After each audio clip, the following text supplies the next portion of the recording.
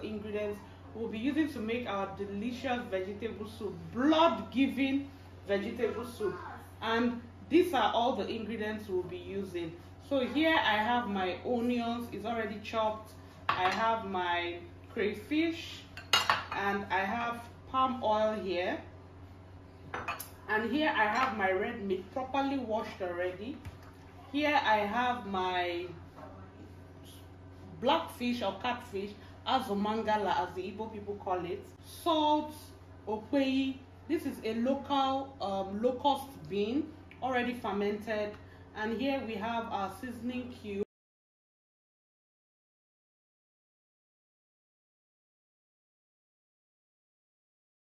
Here we have our pumpkin leaves, also known as ugu leaves. And then we have our stockfish. Okay, I know you might be wondering that these leaves are too small for the soup. However, there are still some leaves, but I just want to show you what we'll be using. Okay, so you can use any protein of choice, and I will see you. So let's get cooking, guys.